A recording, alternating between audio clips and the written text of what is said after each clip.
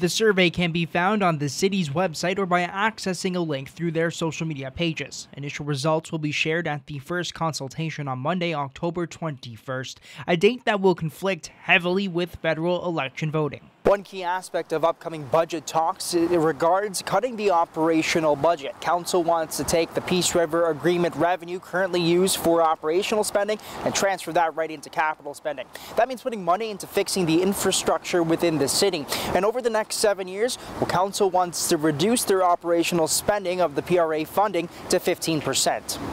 $198,000 is not small money.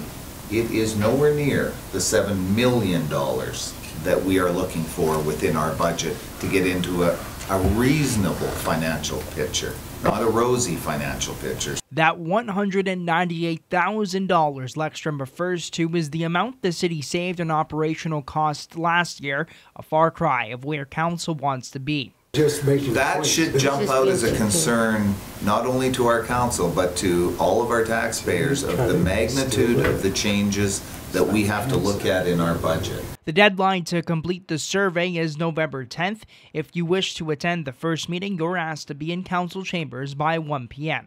Christian Davino, CJDC-TV News, Dawson Creek. Salon and barber services provided by Skinovations. Be swept away to a world of peace and tranquility at Skinovations Salon and Day Spa.